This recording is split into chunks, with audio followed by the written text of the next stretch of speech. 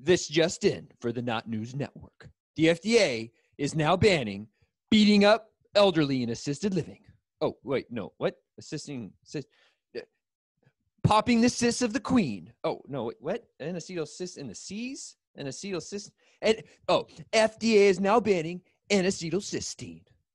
N-acetylcysteine, the supplement? They're built, the supplement? What? It's a supplement. Like what? 2 people a year die of supplements? That's behind shark attacks and vending machines where people choke on hot dogs. What are we going to do? Yeah, we're going to ban banning hot dogs and vending machines not be a bad idea, but what are we going to do? Ban sharks? This is ridiculous. I'm out. What's going on, guys? Dr. Mo here, bringing you tips to be Mo, healthy, wealthy, and wise. If you're into that kind of thing, sit back, relax, hit that subscribe button. Today, I want to break down the NAC situation. Amazon's been pulling down some of its NAC. The FDA has issued some statements. So I want to talk about what is NAC, why is it beneficial, and where you can still get it. My Fullscript's been blowing up with orders of NAC. You can still get NAC through professional websites like Fullscript. Fullscript is what I use with all my patients. It's where I send all my friends. I am an affiliate. I do have a referral link below where you can still get NAC. We don't really know for how long, if they're going to pull it down. Why I like Fullscript is because they do third-party testing and they pretty much comb through all the supplements that come through. Amazon and a lot of the other major supplement stores basically just throw anything out there. You know, really, I could order stuff on Fullscript, empty out the bottle, put it in rice powder, and then sell it on Amazon. And I have heard of people doing that. There was a documentary that came out, Bigger, Faster, Stronger, where they showed actually how easy it is to make a supplement. So I do kind of understand why the FDA is coming in and wanting to place some regulations. So I want to talk a little bit more about that. So a way that you can support the channel is by purchasing NAC on Fullscript. I do have a referral link below as I am an affiliate with them. So jump on Fullscript. You can get a bunch of other supplements that I'm going to talk about as well. So what's with the FDA going after NAC? Well, you know, their job is safety, supposedly. And I don't know, I guess they've deemed it like anything that comes out, the FDA has to look at it and say it's safe before they allow it to market. What's tough is when you get into supplements and natural places. So I get that. And I think what the big uproar that started is that people use NAC as a hangover cure, like IV places. And, you know, it's not really regulated like a drug. So the FDA and most government institutions are always going to be a little more conservative in that area. So that's why the FDA went after a couple places, a couple supplement companies, some doctors, and now everyone's kind of retracting it away from NAC. Before that happens, though, I want to talk about what NAC is and why it's great, because NAC is the backbone of glutathione, and glutathione is the body's main antioxidant.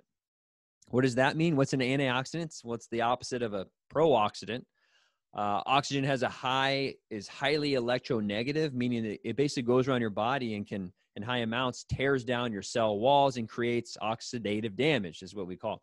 So basically, imagine someone without an arm going around and just ripping off an arm of everyone else and replacing theirs.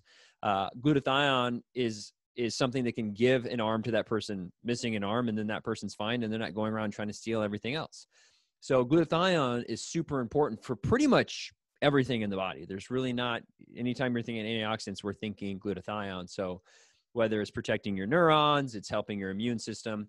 And in particular, it's really big in what's called phase 2 detox. So your liver has phase 1 and phase 2. Phase 1 is when it takes stuff like caffeine and alcohol and it turns it into less toxic substances. And then phase 2, which is conjugation, that's where glutathione comes in and basically binds onto or tears these things down, and then it allows you to excrete it through. So what depletes glutathione? Well, anything that causes stress on the body. Main ones, I would say lack of sleep, alcohol, other drugs, and over-exercising can actually deplete glutathione as well.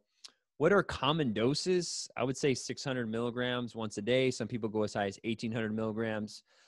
When I'm trying to boost my immune system or I'm traveling, I'll do 600 milligrams once to twice a day. Again, not medical advice, just this is for information purposes only. Are there any contraindications or side effects? I mean, any supplement you can get, you can go anaphylactic. You can have an allergic reaction. It's like with anything, food, whatever. What is interesting, the sulfa allergy one is a highly debated area of NAC and glutathione. So maybe easier for people just to stay away. And NAC can smell a little funky. Some people like eggs. So I don't know if that's really a side effect or contraindication. Maybe you don't like eggs. And it kind of like I said before, what other supplements can you take? Well, selenium and riboflavin are both part of the oxidation and reduction of glutathione. Basically meaning they help it recycle. So B2 and selenium are two great supplements that help your body recreate and use glutathione. B6, B12, with B12, always try and get a methylated form of that. Vitamin C, another antioxidant, is kind of glutathione's buddy. Now, glutathione is made up of several amino acids, so supplementing with those amino acids has been shown to actually help raise glutathione levels. That's why protein supplements, things like whey protein, can often help raise glutathione levels. So methionine, glutamine, glycine are all great. And then I would say the big herb out there is the milk thistle. Most of you people who are in the natural world have heard of milk thistle and how great it is for the liver and detox. So, you know, I think a lot of people start thinking, well, why do I take NAC instead of just taking glutathione? Well, the problem with glutathione is you have a high amount of acidity in your stomach. And when you take glutathione orally, the acidity will really break down most of the glutathione. You'll still be left with the precursors to glutathione. It's kind of like taking a house and then pulling it all apart and then putting it together again later. But you can also take NAC, which is like pure lumber for the house. So you can just take the NAC and it's a little bit easier on the body. You can do it IV. I've used that a lot in my patients. I think it's great.